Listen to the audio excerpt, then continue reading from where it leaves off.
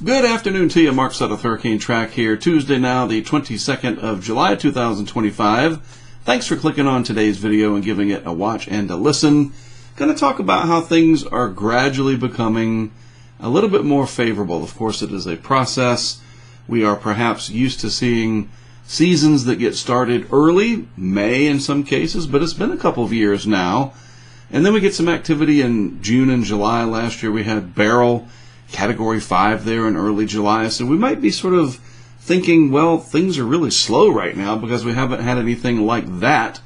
Well, yes, it is slow right now, but we're actually pretty much where we should be overall. June and July, not very busy months. The Atlantic takes time to get conditionally favorable for tropical cyclones to form, and every year is different. There are different puzzle pieces that get moved around even as the season progresses. So I figured let's take a look at some of those things today, and we will go from there. All right? Again, thanks for tuning in. Let's get started. First, here's a post from our good friend on the internet, and I know this gentleman personally as well. Some people I've never met, and we rely on their expertise, but I know Michael Lowry personally, and he always does these terrific graphics. I love a good visual, a good map, and a good set of data that we can talk about. So what is he mentioning today? The Atlantic, he says, isn't looking nearly as unfriendly to would-be storms as it was just a few weeks ago. Today, a deep dive into what's driving the big changes and what it could mean for August. If you like inside baseball, you'll like today's newsletter, and I'm going to put a link to this off of his Substack in today's description because it's a good read, and instead of going over the whole thing here, you guys can read it. But I did want to show you these two graphics here because these are important. The Atlantic Main Development Region, weekly sea surface temperature, and where it's been so far this year. We saw it pretty close to the average, a few dips below in recent months, really since the spring. But lately, it has really skyrocketed. I guess that might be a little bit hyperbolic, but it has definitely deviated from the norm. And now you can see with the rest of this activity up here above the plot, it is no longer in sort of the normal traffic area. It's outside of it. So it's starting to reach some of your upper echelons of really warm relative to average. Why has this happened? Well, it's easily explained by this graphic. Since the beginning of the year, the low-level winds, and somebody asked over here, this was Jeff Baradelli asked, pay attention to the right side of the screen real quick, what layer are you using for those low-level winds? 925 millibars, so, just a few thousand feet above the surface, something like that. And so what we have been seeing for most of 2025 here is a strong wind flow across this pink area here. That is pink, right? And it's pink enough for me.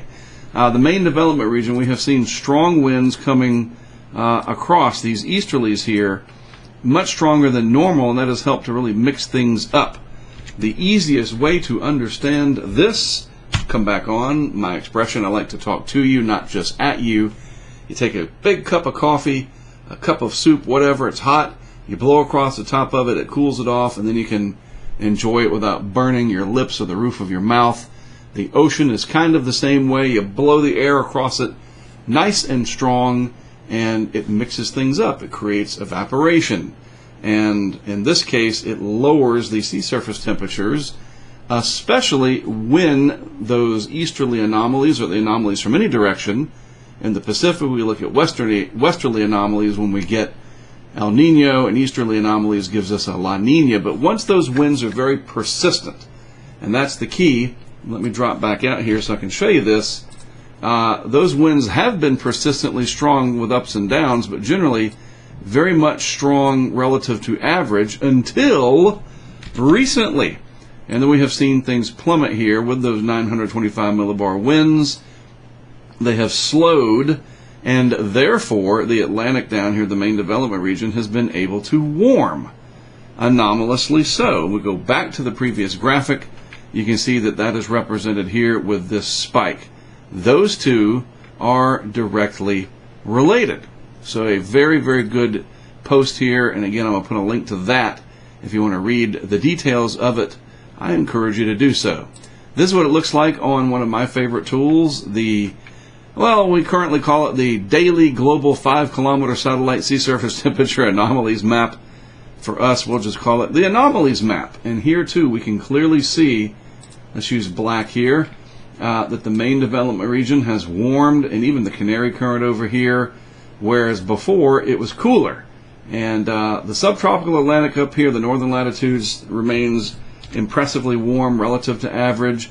But the Caribbean, especially the eastern, the western, and end of the Gulf, all anomalously warm, while that La Nina trying to come back here. We're definitely not in an El Nino. I mentioned that yesterday. But we're going to have to really keep an eye on this, because below the surface here, at the subsurface, more cold water relative to average is waiting. And because the winds here are strong from the east, also easterly winds coming across this way, it helps to upwell that colder water, because you can't just bang it into South America. There's a big continent in the way. So the conveyor belt stops with the water kind of upwelling over here. This is a simple way to explain it, but the strong easterly winds that we've seen recently in the Pacific have cooled this off, while the easterlies in the Atlantic over here have relaxed some. Just showed you that on Michael's charts, and the Atlantic has been able to warm. So that's interesting stuff as we move forward. Now here's also something interesting. It's all in how you present the data, isn't it? I saw this and I was like, whoa, I wonder what Dr. Maui is showing today. That jumps out at you. So to compare and contrast the information from Michael Lowry and the map that I just showed you there, the coral reef map, the anomalies map, check this out here from Dr. Ryan Maui. Ocean surface temperatures are markedly cooler this July than in 2024 across the Atlantic Basin, where tropical storms typically form. There aren't any. There's nothing out there right now, of course. However, he says the weather patterns have persisted with weak winds and few clouds to dramatically warm up the waters around Bermuda. That's what I was pointing out to you, that we've got this area in the subtropics up here where the winds have been lighter. We've had that big heat ridge sitting over the area, and so everything's just kind of been more or less undisturbed. But this is a little bit, I don't want to use the word misleading, because I don't want to imply anything nefarious, but it's how you use your legends and how you understand what you're looking at to interpret the data. You might look at that and think, oh, it's cold. It must be really cold. Those must be really like strong anomalies on the negative side of normal. Why does that differ from the map you just showed? But that's where you have to read the information that's presented. This is your sea surface temperature difference between 2024 and now. So you take 24, you subtract what we've got now, that's the map. Dr. Maui knows how to code such things up, and therefore we get this very interesting map that implies, just by looking at it, wow, it must be a lot colder out there this year. We're probably not going to get any hurricanes to form. But nothing could be further from the truth. As I showed you, water temperatures are actually warmer than average, but they are significantly cooler than last year. I would also like to remind you, we did not, despite the very warm tropical Atlantic here last year, did not have a whole bunch of deep tropical activity. In fact, the two major hurricanes that impacted the United States originated either in the Gulf or the Caribbean, and that would be Helene and Milton. You understand? They did not track from Cabo Verde all the way across and come up and do that. Same thing with Milton. It didn't come over and do that. Nope, they all had their origins over here. So just wanted to point that out. Water temperatures are not the entire picture, but they are certainly very important. So a lot of different data sets that I wanted to show you here. I look at this stuff. We talk about it in some of our social media groups where we can compare and contrast things, and I wanted to present it to you today. So where do things look to go from here? Well, before we get into the future, let's look at the past real quick. This is all the past. You see we're going backwards in time to late June. These are all of your strong easterly wind anomalies at the 850 millibar level, which is 5,000 feet, so a little bit higher in the atmosphere than what Michael Lowry was talking about, but not by much. So these are all these strong easterly winds that went across the tropical Pacific up until recently, and that has resulted in a pretty noticeable cooling in the INSO areas. I showed you that. Meanwhile, this is the relaxation of the 5,000 foot winds, especially once we got into early July here. All of these reds and oranges in here, just the lack of blue, means a slackening of those strong easterly winds, the zonal winds down there. What about the future? This is the origin of the forecast right here. This is going forward in time to about the 6th of August. More easterly wind regime is forecast by the modeling to close out the month in the equatorial Pacific. See, these are your longitudinal areas. This is where it's valid, and it's called a Hofmoeller diagram. And then on the other side, South America would be like in here, kind of split in the middle. And this is the Atlantic and the Caribbean and the Gulf in vicinity, and then Africa would be like way over here. Generally, light winds overall, maybe a little bit of an uptick in stronger easterlies, but nothing at all like that. So we would have to just assume the Pacific will keep cooling, and the Atlantic will at least stay as warm as it is relative to average as we approach August. In fact, some of the guidance indicating a pretty good dip here pretty soon once we really get into the peak months of the season for our INSO area, the 3.4 region. Nothing indicating an El Nino, not even close, not going to happen. I'm 100% certain of it. I would bet my life on it, yes. And so that's important because we're seeing this warming gradually take shape and other parameters gradually falling into place where we could get a pretty active back part of the season. So what's happening out there today? Remember yesterday, this was 94L. It's not so much that it's not 94L anymore, it's just not designated as such because it doesn't look like it's going to be a threat. A threat for what, you might ask? And that is important. The threat for this to become a tropical cyclone, basically zero. I mean, there's always a non-zero chance, right? But that doesn't mean, I was saying this yesterday too, that it's going to just be gone. Because you can see as well as I can, there it is, it's still there. The disturbance, the tropical wave, it's curled up a little bit, there's some rotation. All of that energy, all of that squally weather, that's headed toward the Windward and Leeward Islands. So you folks there need to be ready for this. Not telling you anything that should be too shocking to you. You live down there, you know these things are coming. In fact, they can bring beneficial tank rain, as they call it, depending on where you live. Yep, the fresh water, you need it to fall from the sky many times to get your fresh water supply.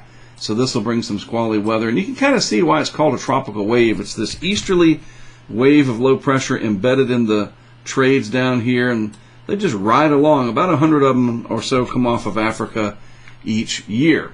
Another one sitting back over here, a little bit juicier overall. Pretty low latitude there. And, we'll have to watch these. But still, I know enough by what I'm looking at to see that there's a pretty dry Saharan air layer to the north, kind of enveloping these systems, keeping them pretty much in check for now. And we can see that clearly on the very bright orange and some pink and red in there, Saharan air layer analysis. But this is really neat. I guess I'm going to have to use this sky blue color to make this pop. Look at how you see the waviness in here. Kind of like why we call these tropical waves. I mean, that's part of it. We call them easterly waves. The African easterly wave, they're kind of like inverted troughs, but they come off at these different periods, just like you see waves in the ocean, usually a few days apart. And there they are out there, clearly surrounded by warm, dry air for now. And this is what the GFS figured I'd show you out to the next week. We are looking generally down, let's use black again here, in this region, might as well, and then certainly over here closer to home, depending on where your home is, I guess, right? And really nothing over the next week to be too concerned with. There it is, 168. But let's just back it up a little bit. Watch this little piece of energy right there. That's the reflection of that tropical wave. And on it goes, some of that energy into the islands. And that will bring some showers and thunderstorms. So if you're down there vacationing, boating, fishing, hanging out, whatever, just be mindful of that. And then there are other weak pieces of energy coming across as well. 'Tis the season, and once we get probably towards the latter part of August, this will start to become much more favorable, and the models are going to start picking up on stuff, I do believe. But really, right now, we are, all intents and purposes, right where we should be. Maybe a little bit behind overall. We've had 3 named storms, but very short-lived, very close to land. Not much out of the deep tropics. But again, I wouldn't expect that there would be in an average type season. Usually, it's about a month from now that we really start to anticipate things picking up. Now look, I'm not going to take the next month off. There's always going to be something to talk about. And with that being said, I'll wrap today's video up for you, and we'll be back tomorrow. We'll talk about something else, see what pops up, and we shall discuss. All right? From all of us at Hurricane Track, a great community we got here. Appreciate you tuning in. Again, I'm Mark Sudduth. I'll talk to you again tomorrow.